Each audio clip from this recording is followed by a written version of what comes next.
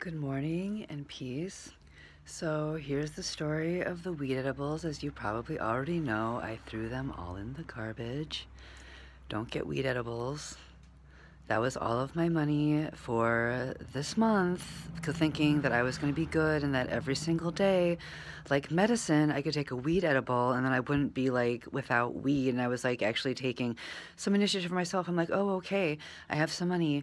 I really need like THC, like in some way because I'm bipolar, like every single day. And I don't have like a reliable source to get weed because like unfortunately, like, people take my money and then don't get back to me, but I'm not upset about it because they try to make up for it to me in other ways. But, like, what I really needed was weed, like, every single day. Now I feel good and kind of like a creep that, like, I tried to get, not a creep, but, like, try to give the kid, like, a weed edible now that I know that they're, like, so fucking evil. Like, Jesus Christ, like, right? Sorry. Jesus Cristo, like, cheese and rice, whatever, you know what I mean.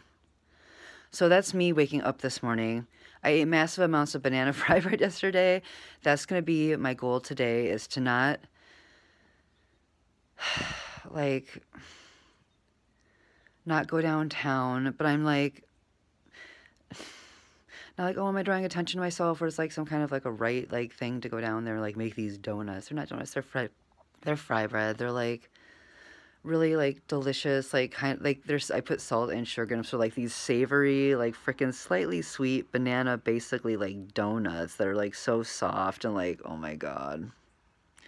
But yeah, I'm a little upset now. At least the other part of my money for the month went towards the kitty's vegan food with taurine that he should be getting in the mail today.